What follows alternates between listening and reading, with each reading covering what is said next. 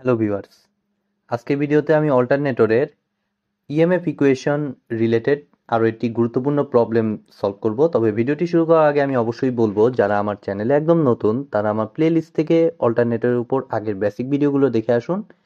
কেননা যদিও এটা EMF equation related math, but এখানে কিন্তু একই সাথে ইএমএফ ইকুয়েশনের সাথে pitch factor, distribution factor, short pitch winding, ফুল পিচ ওয়াইন্ডিং, এই প্রত্যেকটা জিনিসই কিন্তু আমাদের কাজে লাগবে। তাছাড়া আমাদের এই ম্যাথগুলো সলভ করা বেশ ডিফিকাল্ট, ঠিক আছে? কেননা আমাদেরকে প্রত্যেকটা কনসেপ্টই ভালো মতো আইডিয়া রাখতে হবে। সরাসরি ফর্মুলা মুখস্থ রেখে করতে গেলে আপনি প্যাচ লাগিয়ে ফেলবেন এই ধরনের ম্যাথে, ঠিক আছে? তো অবশ্যই সেই ভিডিওগুলো আপনারা মেক শিওর করুন, আমার প্লে লিস্টে গেলেই আপনারা পাবেন। আর আরেকটি কথা আমি বলবো যে অনেকে আমাকে বলতেছেন যে এরপরে অল্টারনেটরের আমার যে অন্যান্য টপিকগুলো, অর্থাৎ ফেজর ডায়াগ্রাম, অল্টারনেটরের আমার যে প্যারালাল অপারেশন আছে, অর্থাৎ হাউস ডায়াগ্রাম যেটাকে আমরা বলি, খুবই ইম্পর্টেন্ট টপিক।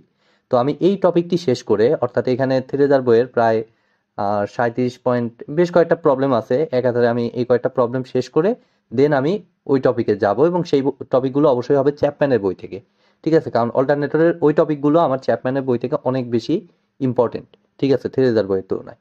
তো থেরেজার বইয়ের আমাদের আবার এই টপিকটা লাগে, যে হারমোনিক্স এবং ইএমএফ ইকুয়েশন রিলেটেড, তাই আমি এগুলো মোস্ট ইম্পর্টেন্স দিয়ে করাচ্ছি।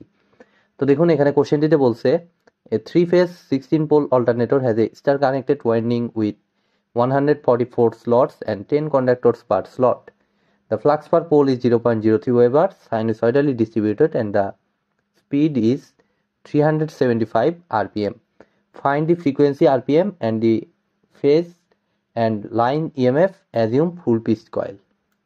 ঠিক আছে, তো আমি দেখুন অ্যানালাইসিসে চলে যাচ্ছি সরাসরি। তবে এই জায়গাটা একটু লিটল বিট মিস্টেক আছে, সেটা হচ্ছে যে আমাদের এই আরপিএম কথাটা আসলে হবে না। থেরেজার বইতে এই ধরনের অনেক কিছুই মিস্টেক করে ওরা, কারণ ফ্রিকোয়েন্সি আবার আরপিএম এ কিভাবে হয়? এখানে জাস্ট হবে হচ্ছে ফাইন্ড দি ফ্রিকোয়েন্সি, জাস্ট হবে, ঠিক আছে? তো আমাদের আরপিএম দেয়া আছে, এটার মাধ্যমে আমরা ফ্রিকোয়েন্সিটা খুব ইজিভাবে আমরা বের করতে পারি। কি ফর্মুলা আমাদের? NS is equal to 120 into F by P. এটা তো আপনারা সবাই জানেন, এর আগে অসংখ্যবার ইন্ডাকশন মোটরে দেখেছেন, সিনক্রোনাস মোটরে ছিল আমার। এটা অল্টারনেটরের ক্ষেত্রেও সেম ইকুয়েশন। তাহলে এখান থেকে আমরা কিন্তু ফ্রিকোয়েন্সিটা পেয়ে যাব। তাহলে NS is equal to 120 F by P, যেহেতু অল্টারনেটর অলওয়েজ আমার সিনক্রোনাস স্পিডে ঘুরে, তাহলে এনএসটা কত? 375। অবশ্যই আরপিএমই থাকবে, কেননা ওই আরপিএম পার মিনিটে থাকার জন্য এই 120 কনস্ট্যান্টটা আসছে, ঠিক আছে? তাহলে এটাকে 375 মতোই রাখবো। এইখানে আমার কত? 120 ইন্টু এফটা আমার বের করতে হবে, আর পি কত? কয়টা পোল আছে আমার কোশ্চেনে দিছে? পোল দিছে আমার 16টা। তাহলে এখানে আমি 16 দিলাম। তাহলে এখান থেকে আমরা যদি একটু ফ্রিকোয়েন্সিটা হিসাব করি, তাহলে দেখুন 375 ইন্টু 16 ডিভাইডেড বাই 120, ফ্রিকোয়েন্সি আসতেছে 50 হার্টস। তাহলে আমার ফ্রিকোয়েন্সিটা হবে 50 হার্টস। এটা আমি পেয়ে গেলাম, খুব ইজিভাবে পেয়ে গেলাম, কোনো ঝামেলাই নাই। বাট এরপরে এসে হচ্ছে আমাদের অনেক কিছু অ্যানালাইসিস করতে হবে। সেটা হচ্ছে আমাদের ফার্স্টে লাগবে ইএমএফ ইকুয়েশন। তো ইএমএফকে আমরা ই দ্বারা প্রকাশ করলাম, এবং ইএমএফ ইকুয়েশনে আমার কিন্তু একটি বেসিক ভিডিও আছে, সেখানে আমি যে ইকুয়েশনটা ডিরাইভ করেছিলাম সেটা বেসিক্যালি আমার ছিল হচ্ছে পার ফেজে, ঠিক আছে? অর্থাৎ ইপিএইচ দ্বারা প্রকাশ করলাম সংক্ষেপে, পার ফেজে আমার ইকুয়েশনটা ছিল। সো আমাদের কিন্তু এটা ইম্পর্টেন্ট, এটা কিন্তু বুঝতে হবে। তাহলে সেই ফর্মুলাটা আমার কত ছিল? জাস্ট আমাদের ছিল 4.44। আমার প্লে লিস্টে ওই বেসিক ভিডিওটা দেখলে আপনারা বুঝবেন।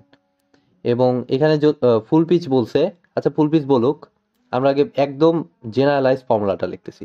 সেটা হচ্ছে আমার কত ছিল? 4.44 যখন লিখবো তখন আর ফর্ম ফ্যাক্টর লিখবো না। তাহলে এখানে জাস্ট হবে পিচ ফ্যাক্টর এবং ডিস্ট্রিবিউশন ফ্যাক্টর। তাহলে পিচ ফ্যাক্টর কেপি এবং ডিস্ট্রিবিউশন ফ্যাক্টর কেডি ইন্টু, এরপরে কত ছিল? F into phi into T. তো কেপিটা কি ছিল? পিচ ফ্যাক্টর, কেডিটা ছিল ডিস্ট্রিবিউশন ফ্যাক্টর, এফটা ফ্রিকোয়েন্সি, ফাইটা হচ্ছে ফ্লাক্স পার পোল, আর টিটা হচ্ছে টার্নস নাম্বার। তাহলে এখন হচ্ছে মেজর রোল প্লে করতে হবে আমাদের কেপি হিসাব করতে হবে, অর্থাৎ পিচ ফ্যাক্টর কনসেপ্ট লাগবে আপনার। দেন হিসাব করতে হবে কেডি, অর্থাৎ ডিস্ট্রিবিউশন ফ্যাক্টরের কনসেপ্ট আপনার লাগবে। দেন আমাদের বাদবাকি জিনিসগুলো বসাইতে হবে। তাহলে আমি আসি পিচ ফ্যাক্টরে। তো যদিও ফুল পিচ কয়েল বললে আমরা চোখ বন্ধ করে কেপির ভ্যালুটা 1 বলতে পারি, তো এটা হলো অনেকটা মুখস্থের মতো। আর বেসিকটা বুঝতে হইলে দেখুন আমার পিচ ফ্যাক্টরের ভিডিও আছে, তো সেখানে আমি বলেছিলাম যে কেপি ইজ ইকুয়াল টু ফর্মুলাটা আমার দ্বারাই হচ্ছে কস ইন্টু আলফা বাই 2, তাই না? তো এই আলফাটা কি, এই আলফার ভ্যালু তখনই আসে যখন এটা শর্ট পিচ কয়েল হয়। কেননা ফুল পিচ কয়েল ধরুন আমার বলে দিল যে 1 থেকে ধরুন যে আমার 9-এর মধ্যে বলে দিল আমার এটা ফুল পিচ হবে, ঠিক আছে? এখন আমার আরেকটা ডায়াগ্রাম দেয়া আছে, সেই ডায়াগ্রামে বলে দিল আমার 1 থেকে 9-এর মধ্যেই ওয়াইন্ডিংটা হবে। তাইলে এটা কি, আমার এইটা থেকে এটা তো কোনো ইয়াতে স্লটে ল্যাগ করতেছে না, ঠিক আছে? যদি আমার বলতো যে এটা 1 থেকে 8, তাহলে আমি বলতে পারতাম যে একটা স্লট পিছনে আছে বা ল্যাগ করতেছে, তখন আমার বেসিক্যালি এই আলফার ভ্যালুটা আসতো। তো বেসিক্যালি মনে করুন যে কি, এর আগের ক্লাসগুলোতে আমি দেখিয়েছি যে ধরুন 1 থেকে 8 যদি হইতো তাহলে এটা শর্ট পিচ হয়ে যেত, কেননা এটা শর্ট আছে। 1 থেকে 9 মানে আমার 9 থেকে একবার দিলে 8, আর 1 থেকে 8 মানে 8 থেকে একবার দিলে 7, অর্থাৎ একটা স্লট লেগে আছে। তখন আমাদের আলফার ভ্যালুটা হয়তো ফুল এইটুকুর জন্য হচ্ছে কত, 180 ডিগ্রি ডিভাইডেড বাই আমার হচ্ছে একটা স্লট যেহেতু পিছে, তাহলে একটা স্লটের অ্যাঙ্গেল কত লাগতেছে সেই অ্যাঙ্গেলটা আমরা হিসাব করে ফেলতাম, ঠিক আছে? অর্থাৎ একটা স্লটে কত লাগতেছে, তাহলে 180/9 20 ডিগ্রি, অর্থাৎ আলফার ভ্যালুটা হয়তো 20 ডিগ্রি। বাট এই ক্ষেত্রে এটা কি হচ্ছে, কোনো অ্যাঙ্গেলেই ল্যাগ করতেছে না, দ্যাট মিনস আলফার ভ্যালুটা বেসিক্যালি হচ্ছে 0। তাহলে cos 0/2 মানে 0, cos 0 মান হচ্ছে 1, দ্যাট মিনস সেই কারণে আমাদের এখানে পিচ ফ্যাক্টরের ভ্যালুটা আমি বলতে পারি 1। তো ফর্মুলাটাকে আমি একটু সিম্পলিফাই করে আমি লিখতে পারি, অর্থাৎ ফুল পিচে আমাদের কোনো পিচ ফ্যাক্টরের ভ্যালু থাকবে না, অর্থাৎ ফুল পিচের জন্য আমরা চাইলে ইকুয়েশনটাকে এভাবে লিখতে পারি, KD into F into phi into T. তো এবার দেখুন আমার ডিস্ট্রিবিউশন ফ্যাক্টর লাগবে। তো ডিস্ট্রিবিউশন ফ্যাক্টর বের করার জন্য আমি যে কাজটা করব, এগুলো আর লাগবে না, এগুলো মুছে দিচ্ছি।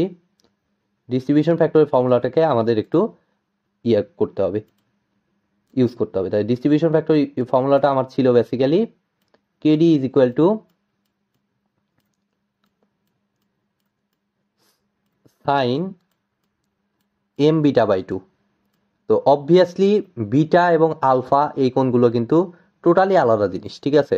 দুইটার ফ্যাক্টরের মধ্যে আলফা বিটা এইটার কোনো সিমিলারিটি নাই, ঠিক আছে? এই বিটা কিন্তু অন্য জিনিস, আমি বলে দিচ্ছি এই বিটা কি। তো divided by M into sign beta by 2। তো আরেকটা জিনিস এই ম্যাথগুলো করার সময় একটু খেয়াল রাখতে হয় যে আমাদের ফর্মুলা অনেক সময় মাথায় থাকে না, অনেক সময় এই জায়গায় আমরা ভুলবশত সাইনের জায়গায় কস ইউজ করে ফেলি, এগুলো কিন্তু হয়, ঠিক আছে? এই মিস্টেকগুলো কিন্তু হয়, সো এগুলো আপনারা একটু মাথায় রাখবেন। এখানে কিন্তু ডিস্ট্রিবিউশন ফ্যাক্টরে কিন্তু ফর্মুলায় সাইন আসে, আর পিচ ফ্যাক্টরের ফর্মুলায় কিন্তু কস হয়। ওইটা কস হয়, ওইটা মাথায় রেখে অনেক সময় এখানে আমরা কস বসিয়ে ভ্যালুর মিস্টেক করে ফেলি, সো এই বিষয়গুলো একটু খেয়াল রাখবেন আপনারা। তো এখন আমার দেখুন এম লাগবে, তো এম বের করার ওয়েটাও আমি দেখিয়েছিলাম। এম বের করার জন্য আগে আমার লাগবে হচ্ছে স্লট পার পোল। তাহলে স্লট পার পোলটা কত হবে, আমরা যদি সিম্পলি হিসাব করি, স্লট হচ্ছে আমার কত, 144টা স্লট, আর পোল হচ্ছে কয়টা, এখানে কোশ্চেনে বলছে আমার 16টা পোল, তাহলে 144/16 মানে হচ্ছে স্লট পার পোলের ভ্যালু হচ্ছে 9। তো 9 যখন পাবো তখন এম এর ভ্যালুটা ইজিভাবে হিসাব করতে পারবো। এমটা হচ্ছে বেসিক্যালি স্লট পার পোল পার ফেস, আর কিছুই না। তাহলে স্লট পার পোলের ভ্যালু 9 পাইছি, আর ফেজ আছে আমার 3টা, সো 3 দ্বারা ভাগ করে দিলে আমাদের এম এর ভ্যালু দাঁড়াচ্ছে হচ্ছে 3, হয়ে গেল। তো এবার লাগবে হচ্ছে বিটার ভ্যালু। তো বিটাটা বেসিক্যালি হচ্ছে একটা স্লটের সাথে পরবর্তী স্লটের যে অ্যাঙ্গেল ডিফারেন্স, সেটাকেই আমরা বলি হচ্ছে বিটা। আমি আবারও বলতেছি, একটা স্লটের সাথে, যদিও আগের ভিডিওগুলোতে বলছি তারপরও আমি রিপিট করতেছি, বিটার ভ্যালুটা হচ্ছে একটা স্লটের সাথে পরবর্তী স্লটের যে ডিফারেন্স। তাহলে আমরা এটা কিভাবে কাউন্ট করব? ধরুন আমার এটা একটা ওয়াইন্ডিং স্লট দেওয়া আছে, তো প্রথম স্লটটা হচ্ছে 1 নাম্বার। তো এখানে অবশ্যই সবসময় আমার দেখতে হবে স্লট পার পোলের ভ্যালু ফার্স্টে দেখতে হবে, আমার কিন্তু এম এর ভ্যালু না। বিটা হিসাব করার সময় আমার দেখতে হবে স্লট পার পোলের ভ্যালু। তো কত আছে স্লট পার পোল? 9, অর্থাৎ এক পোলের ভিতর কতগুলো স্লট আছে সেটা আমার দেখতে হবে। তাহলে এক পোলের ভিতর আমার 9টা স্লট আছে, তাহলে আমার এক যদি হয়, যেহেতু ফুল পিচ ওয়াইন্ডিং, তাহলে পরবর্তী ইয়াটা হবে হচ্ছে 10, ঠিক আছে? কারণ 10 থেকে একবার দিলে আমার 9 হবে। তাহলে এই 1 থেকে 10-এর মধ্যে আমার একটা পোল থাকবে, এইভাবে টোটাল 16টা পোল এইভাবে পরপর থেকে যাবে। এটা প্রথম নর্থ পোল, তারপর একটা সাউথ পোল, এইভাবে নর্থ পোল সাউথ পোল এইভাবে যাবে, ঠিক আছে? তো আমি বুঝলাম 1 থেকে 10 এই পর্যন্ত। এবং এই স্লট পার পোল অর্থাৎ এক পোলের ভিতর যতগুলো স্লট আছে এখানে যে অ্যাঙ্গেলটা অর্থাৎ 1 আর 10-এর মধ্যবর্তী অ্যাঙ্গেলটা হচ্ছে আমার কত 180 ডিগ্রি। ঠিক আছে, অর্থাৎ এই 9টা মিলায় টোটাল হচ্ছে 180 ডিগ্রি। তাহলে একের পরে কত 2, আমার লাগবে হচ্ছে কত বিটার ভ্যালুটা হচ্ছে পরপর দুই স্লটের মধ্যবর্তী অ্যাঙ্গেল। তাহলে আমার এই 9টা মিলায় আমার 180 ডিগ্রি, তাহলে এইখানে ব্যবধান কত একটা স্লটের ব্যবধান, তাহলে একটা স্লটের ব্যবধান কত হবে সিম্পলি আমার হবে 180 ডিগ্রি ডিভাইডেড বাই 9। ঠিক আছে, থিটা ইলেকট্রিক্যাল 180 ডিগ্রি ধরি, তাহলে সেই হিসেবে আমার এটা যদিও এর আগেও হিসাব করে দেখিয়েছি, তো তারপরেও আমি এটা রিপিট করতেছি যাতে আপনাদের বুঝতে কোনো সমস্যা না হয়। তাহলে 180 ডিগ্রি বাই 9 মানে হচ্ছে 20 ডিগ্রি। ফাইন, আমরা এখানেও ভ্যালু পেয়ে গেলাম। এখন আমরা যে কাজটা করব এখানে ভ্যালুটা বসাবো। সাইন এম এর ভ্যালু হচ্ছে আমার কত 3 ইন্টু বিটা, বিটা হচ্ছে 20 degree divided by 2, sorry 20 degree divided by 2, দেন হচ্ছে কত এম এর ভ্যালু হচ্ছে আমার কত এম এর ভ্যালু হচ্ছে 3 into sign just 20 degree divided by 2 মানে 10 ডিগ্রি আর কি। তাহলে আমরা মনে হয় খুব সুন্দরভাবে কেডির ভ্যালুটাও পেয়ে যাব ইনশাল্লাহ। তাইলে এখন আমি ক্যালকুলেটর ইউজ করতেছি। দেখুন ক্যালকুলেটর যদি ইউজ করি সাইন 3×60/2 মানে sign 30 degree, sign 30 degree value half divided by 3 divided by sine 20 degree by 2 মানে 10 ডিগ্রি, সাইন 10 ডিগ্রি ভ্যালু ভাগ করে দিলাম, তাহলে 0.9597। বইতে মেবি এটাকে ইউজ করা হয়েছে 0.96, তো আমি এটাই নিলাম। তাও দেখি বইয়ের অ্যান্সারের সাথে যেন ম্যাচ করে, ফ্রেজার বইতে তো অ্যান্সারের সাথে ম্যাচই করতে চায় না সহজে। ঠিক আছে, আমরা কেডি পেয়ে গেলাম। এবার আমার এফ লাগবে, এফ বের করে রাখছি 50, ফাই লাগবে, ফাইয়ের ভ্যালু দেখুন আমার কত আছে দেয়া, ফাইয়ের ভ্যালু 0.03, ফাই হচ্ছে ফ্লাক্স পার পোল অবশ্যই, তাহলে এই যে ফ্লাক্স পার পোলেই আছে, তাহলে ফ্লাক্স পার পোলও জানা আছে। এবার আমার লাগবে হচ্ছে টি এর ভ্যালু অর্থাৎ টার্নস নাম্বার, তাহলে সেটা বের করার জন্য দেখুন আমরা যে কাজটা করব, আমরা বেসিক্যালি আমরা আমার কি দেয়া আছে 144টা স্লট আর 10 কন্ডাক্টরস পার স্লট। সো এখান থেকে আমরা কন্ডাক্টরের ভ্যালুটা আমরা বের করতে পারি জেড, আগে জেডটা আমরা বের করি। তো টোটাল 144টা স্লট আর প্রতি স্লটের 10টা কন্ডাক্টর, তাহলে এক স্লটে 10টা কন্ডাক্টর, 144টা স্লটে 144 গুণন 10টা কন্ডাক্টর। ঠিক আছে, তাহলে 144 গুণন 10 এতগুলো টোটাল কন্ডাক্টর। দেন আমরা কি করি এখান থেকে টি এর ভ্যালু হিসাব করি এবং এই ভ্যালু নিয়ে এসে এইখানে বসাই। যখনই এটা করতে যাব তখনই হয়ে যাবে আপনি খাইয়ে যাবেন 0। কেন 0 পাবেন, কারণ হচ্ছে একটু ভালো মতো খেয়াল করুন যে এটা কিন্তু 3 ফেজ অল্টারনেটর, অর্থাৎ এই যে 144টা স্লটের এগেনস্টে আমার 10টা কন্ডাক্টর টোটাল গুণ করে 144 গুণ 10 হইলো, এটা কিন্তু আপনি পাইছেন টোটাল 3টা ফেজ মিলায়। বাট আপনি নিছেন হলো পার ফেজে, এই ফর্মুলাটা আমার যে ডিরাইভ করা সেটা হচ্ছে পার ফেজে, তাহলে অবভিয়াসলি আপনি 144 গুণ 10 দিয়ে হিসাব করলে আপনার ক্যালকুলেশনে আপনি 0 পাবেন। ঠিক আছে, তো অবভিয়াসলি এটাকে 3 দিয়ে ভাগ করে দিতে হবে পার ফেজে নেওয়ার জন্য। ঠিক আছে, তাহলে কতটা ক্রিটিক্যাল ম্যাথগুলো খেয়াল করুন। তাহলে 144 গুণ 10 ডিভাইডেড বাই 3, তাহলে পার ফেজে আমি দেখুন পাচ্ছি 144 গুণ 10 ডিভাইডেড বাই 3 480, এবং এই 480 থেকে আমার এখন নাম্বার অফ কন্ডাক্টর থেকে আমার এখন বের করতে হবে নাম্বার অফ টার্ন। তো এটাও কিন্তু আমি থিওরি ক্লাসে বলেছিলাম যে আমার কত নাম্বার অফ টার্ন এর সাথে জেড এর সম্পর্কটা হচ্ছে Z is equal to 2t, অর্থাৎ টি ইজ ইকুয়াল টু বেসিক্যালি হচ্ছে z/2। ঠিক আছে, তাহলে যেহেতু আমার টি এর ভ্যালু লাগবে, জেড দিয়ে আমার লাভ নাই, তাহলে জেড এর ভ্যালু মাত্র পাইলাম কত 480 ডিভাইডেড বাই 2 মানে হচ্ছে টি এর ভ্যালুটা হচ্ছে আমার 240 পার ফেজে। ঠিক আছে, এখন আমার সবগুলো ভ্যালু জানা। সো আমি যে কাজটা করব এখানে আমার 4.44 ইন্টু কেডির ভ্যালু কত পাইলাম, কেডির ভ্যালু পাইলাম 0.96,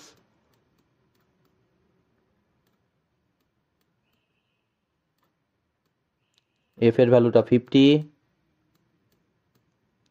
ফ্লাক্সের ভ্যালু ফাই কিসে দেওয়া 0.03, আর টি এর ভ্যালু হচ্ছে 240 বসিয়ে দিলাম, আমার পার ফেজ ভোল্টেজ পেয়ে যাব এখান থেকে। তো কত আসে দেখি ক্যালকুলেটর কি বলে। 240-এর সাথে 0.03 মাল্টিপ্লাই করলাম, যে ভ্যালু পাইলাম সেটার সাথে 50 মাল্টিপ্লাই করলাম, যে ভ্যালু পাইলাম সেটার সাথে 0.96 মাল্টিপ্লাই করলাম, যে ভ্যালু পাইলাম সেটার সাথে 4.44 মাল্টিপ্লাই করলাম, তাহলে 1534.46 এত ভোল্ট।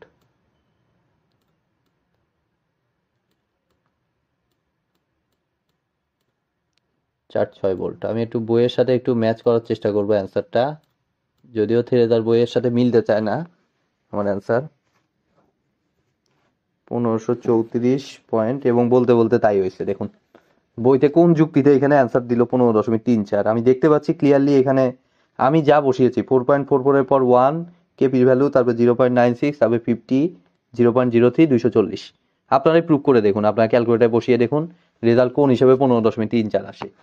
অবশ্যই অ্যান্সারটা হবে 1534.46। তাদের হয়তো বা প্রিন্টিং মিস্টেক, ক্যালকুলেশন ঠিকই করছে, পরে 0.2টা ভুলবশত আগায় দিছে, এই কারণে এরকমটা হয়েছে। আচ্ছা সমস্যা নাই, হোয়াট এভার, এটা হবে আমাদের অ্যান্সার, সঠিক উত্তর। এবং লাইন ভোল্টেজও লাগবে, এবং একটু ভালো মতো খেয়াল করুন এখানে আমার স্টার কানেক্টেড বলছে, এবং অবশ্যই এক্ষেত্রে আমার লাগবে হচ্ছে এসি সার্কিটের বেসিক, যে এসি সার্কিটের ভিডিও আপনারা আমার প্লে লিস্টে গেলেই পাবেন, সমস্যা নাই। অর্থাৎ স্টার কানেকশনে আমরা জানি যে লাইন ভোল্টেজ এবং ফেজ ভোল্টেজ, লাইন ভোল্টেজটা ফেজ ভোল্টেজের √3 গুণ হয়, আর ডেল্টা কানেক্টেড যদি হইতো তাইলে আমার লাইন ভোল্টেজ এবং ফেজ ভোল্টেজটা সমান হইতো। অর্থাৎ বেসিক্যালি এখানে আমি যে কাজটা করব, যে ভ্যালু পাইছি সেটার সাথে √3 দ্বারা গুণন করলেই আমাদের লাইন ভোল্টেজটা আমরা পেয়ে যাব। আমাদের ফেজ এবং লাইন ভোল্টেজ দুইটাই চাইছে।